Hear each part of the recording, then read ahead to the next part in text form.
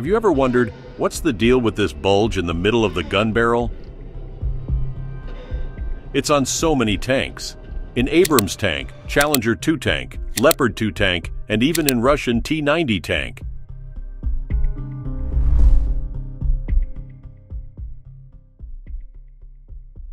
The bulge. It's not just a simple lump, it serves an essential purpose.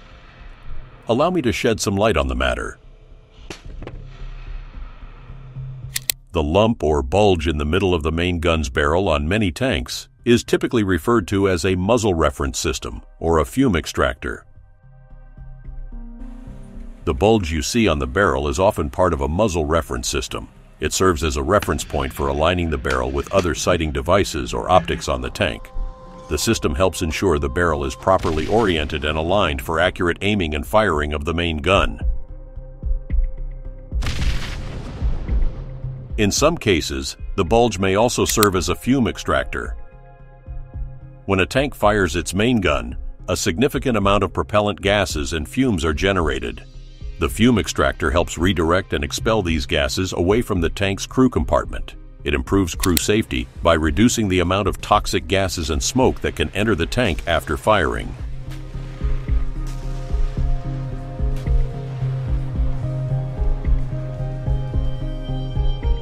After a gunshot, this mechanism removes residual gases and airborne remnants from the gun barrel of an armored fighting vehicle, especially in tanks and self-propelled weapons.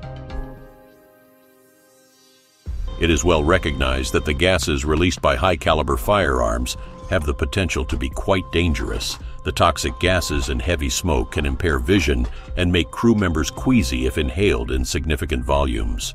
A person's ability to perform tasks effectively may be hampered by excessive gas. Additionally, the gases might contain propellant particles that are still explosive, leading to a flare-back or the explosion of the gases inside the turret, which could potentially injure or kill anyone inside.